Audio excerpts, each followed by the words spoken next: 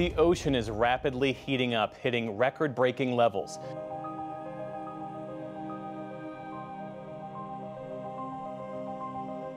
Are you ready to face North America's most dreaded weather monster? Get ready, because the effects of this upcoming event are going to be much bigger than we thought. Weather experts have been working hard to find a solution, but it looks like there's not much they can do to stop this approaching disaster. What is this enormous weather monster getting ready to unleash its anger upon us? The explanation lies in the cycle of temperature changes across the warm Pacific Ocean, which affects weather all around the world. When the East Pacific is cool, it's La Niña, and when it's not, well, you better buckle up and join us as we uncover the North America's biggest monster, and it's finally about to happen. In the eventful year of 2020, our planet experienced extremes like never before. September, in particular, made its mark in history as the warmest on record, surpassing the previous year by a mere 0.05 degrees Celsius. This scorching temperature was not confined to specific regions alone. It spread its fiery touch across the Middle East, the coast of northern Siberia, Australia, and parts of South America. But amidst this scorching heat wave, something else was happening in the enormous eastern equatorial Pacific, La Niña. However, La Niña isn't the only force that influences our climate. Its partner, El Niño, also deserves our focus. El Niño, often referred to as the warm phase of the El Niño Southern Oscillation, is a recurring climate pattern. It triggers fluctuations in water temperature within the central and eastern tropical regions of the Pacific Ocean, cycling over periods spanning 3 to 7 years. During this cycle, surface waters in the tropical Pacific warm or cool by 1 to 3 degrees Celsius compared to normal conditions. This oscillating pattern of warming and cooling, known as the El Niño Southern Oscillation Cycle, directly influences rainfall patterns in the tropics and exerts a significant impact on weather systems worldwide, including the U.S. When El Niño events occur, equatorial winds weaken, and warm water is propelled eastward, hugging the western shores of the Americas. This shift disrupts the upwelling of cold water, leading to a remarkable change in Earth's temperature. The consequences of this temperature change have a wide reach. When the waters become warmer, it causes the Pacific jet stream to shift its course towards the south. This leads to hotter and drier weather in the northern parts of Canada and the US. Interestingly, the southern states experience different weather patterns altogether. Over in the vast Atlantic Ocean, the influence of El Niño weakens hurricane seasons while simultaneously fueling hurricane activity in the eastern and central Pacific basins. In Africa, El Niño causes less rain in West Africa and Southern Africa and parts of Sahara. However, East Africa gets a lot of rain during this time. Even marine life is affected by El Niño. The warmer waters disrupt the upwelling of nutrient-rich water from the ocean floor, leading to a decline in phytoplankton, a vital source of sustenance for marine ecosystems. Consequently, fish are forced to seek more favorable habitats or face the consequences of staying in their current environments. The fascinating interaction of El Niño and La Niña reveals an enchanting story of how climate works. These massive influences shape the way that our weather behaves and have a lasting impact on ecosystems worldwide. As we explore their complex mechanics, we uncover the delicate harmony that keeps our planet's climate in check. Although they may appear as two sides of a coin, like yin and yang, they're quite different. When experts announce the arrival of El Niño, it means that sea temperatures in the tropical eastern Pacific are increasing, indicating the warm phase of El Niño Southern Oscillation. On the other hand, we have La Niña, often referred to as the cold phase. Picture her as the girl, dancing with her partner, the westward winds in the Pacific. During a La Niña, these winds become stronger than usual, pushing warm water towards the Asian continent. As a result, surface temperatures drop and nutrient-rich colder waters rise along the United States west coast. La Niña's effects ripple across the land. The Pacific Northwest and Canada experience colder and wetter weather, while the southern part of the U.S. sees drier conditions. The jet stream shifts northward, altering weather patterns across the continent. Winter temperatures became warmer in the south and cooler in the north, and in the Atlantic, while La Niña might give us a break from severe hurricane seasons, it fuels more powerful storms. But La Niña's influence doesn't stop there. It stretches across the entire world, leaving its mark on different regions. In Southeast Asia and Australia, wetter weather prevails, while East Africa faces drier conditions. It was truly amazing to see, and we got to see it up close not too long ago. Back in September 2020, something incredible happened. It was the hottest September ever recorded since they started keeping track of temperatures way back in 1880. The people at NOAA's National Centers for Environmental Information had to make sure that they documented this extraordinary occurrence. Amid a changing climate, the month of September came with a scorching surprise. The temperature soared to a new height, 2 degrees Celsius warmer than any other previous record. Any other.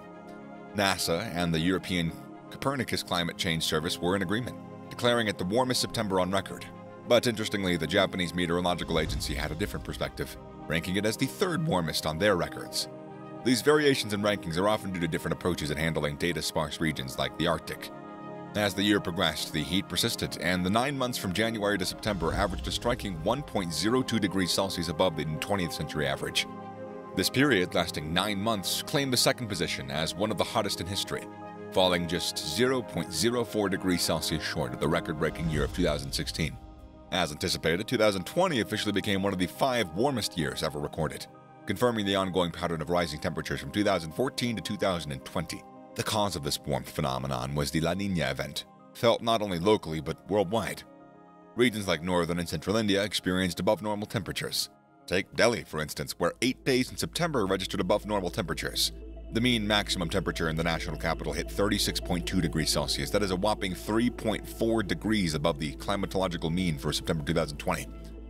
Now, naturally, that came as quite a shock to the India Meteorological Department.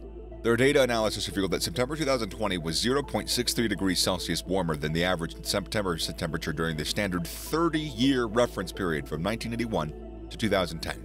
Notably, it even surpassed September 2016, the second warmest September on record after 2019.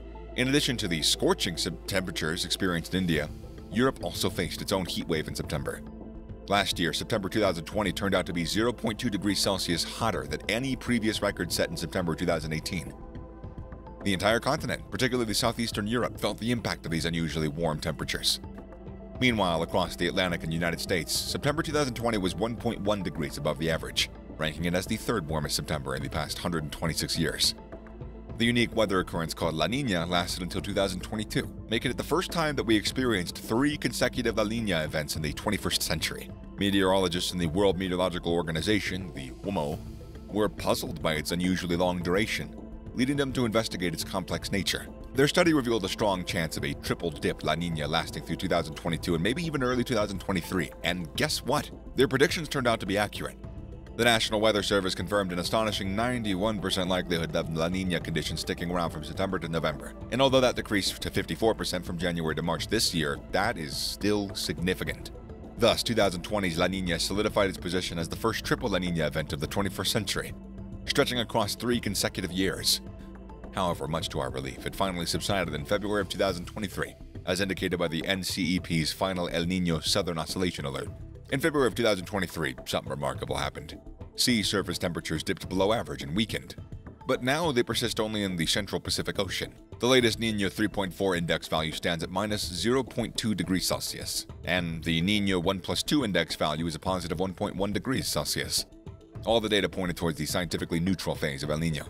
When El Niño 3.4 index values fall below 0.5 degrees Celsius, it's considered at an end, ushering in a neutral phase. The Oceanic Niño Index, or the ONI, plays a critical role in meteorologists' decisions, determining whether we are experiencing La Niña, El Niño Southern Oscillation, or El Niño. This index focused on the Niño 3.4 Central Equatorial Pacific region, and it serves as the primary indicator for these oceanic events, defined by prevailing sea surface temperatures along the equatorial Pacific Ocean. But the tale doesn't stop there. La Niña has come and gone, and now our attention shifts towards something even bigger, a looming El Niño. Experts have been carefully watching the signals, and it appears that this climate phenomenon is indeed taking shape. Get ready, for when El Niño arrives, that could bring about significant consequences worldwide, potentially pushing us towards the dangerous levels of global warming that scientists have been cautioning us about for years. In recent months, average ocean temperatures have been rapidly increasing, further strengthening the theory that El Niño is on the way. It's intriguing how one giant force just ended, only for its counterpart to potentially arise just immediately afterwards. So the question lingers. How certain are we that an El Niño event is on the horizon? The anticipation builds, and the answer lies in the climatic dance between the Pacific's tropical waters, which holds the key to our planet's fate. El Niño holds the power to shake the very core of our planet. Picture this. Warmer than usual waters in the Pacific Ocean stretching along the equator, and particularly near South America. Recent months have witnessed a dramatic surge in temperatures within these regions, as revealed by advanced satellite data, but of course, there's more. Climate scientists also pay close attention to the winds, as they hold vital clues about the presence of El Niño. You see, in normal circumstances, the mighty Pacific trade winds guide warm surface waters towards Asia, pushing them westward. However, when El Niño comes into play, these winds lose their strength, altering the natural course of events. As we enter the early days of April, forecasters from the National Weather Service have uncovered a fascinating discovery. While strikingly warm waters have been observed near coastal Peru and Ecuador, the trade wind patterns remain relatively normal, offering no clear signs of El Niño's imminent arrival. But here's the twist. The weather experts have used the special models to predict what might happen with the climate, and it looks like there is a good chance El Niño's coming to town. In July, there is a 62% likelihood, but as we get closer to the end of the year, that possibility jumps up to almost 90%. The anticipation builds, capturing the attention of people far and wide, eager to uncover the truth behind this impending natural spectacle. However, finding concrete information about what's to be expected can prove to be quite a challenge. You see, El Niño is a complex character. It possesses the power to influence weather patterns across the globe, but, its impact varies depending on your location. It's like a game of dominoes, where one action triggers a chain reaction. El Niño's warming waters and weakened mines in the Pacific create a symphony of events. The ocean's warmth fuels evaporation, leading to a rising motion in the lower atmosphere over the eastern Pacific. Massive clouds rise, creating tall structures in the sky from which rainstorms are born. These storms then begin on a journey, moving towards the eastern direction. When these clouds full of moisture move through the air, they bring lots of extra rain to the southern part of the United States. Southern California has experienced some really strong El Niños before, causing heavy rain and dangerous mudslides. It's worth mentioning that how bad it gets depends on how strong the El Niño is. Each event is unique, and it can vary quite a bit. Everything's ready, and everyone's waiting for El Niño to come. Will it cause dryness or heavy rain, hot weather or cold? The answer lies in its complicated interaction of warm ocean water, the movement of the atmosphere, and the delicate balance of powers. Now imagine a mighty power lying dormant in the immense Pacific Ocean. When temperature and wind abnormalities come together just right, this force springs to life, transforming into the formidable phenomenon that we call El Niño. But here's the fascinating twist. While El Niño causes chaos in some places, its effects paint a completely contrasting picture elsewhere. In countries such as Indonesia, Southeast Asia, and Northern Australia, things start to go wrong. Drought becomes their unyielding enemy, causing great destruction to the land. And if that wasn't already too much, the lack of rain creates a perfect environment for something truly disastrous. The land becomes a battleground for fierce wildfires, tearing through everything in their path, just like the destructive fires that engulfed Indonesia in 2015.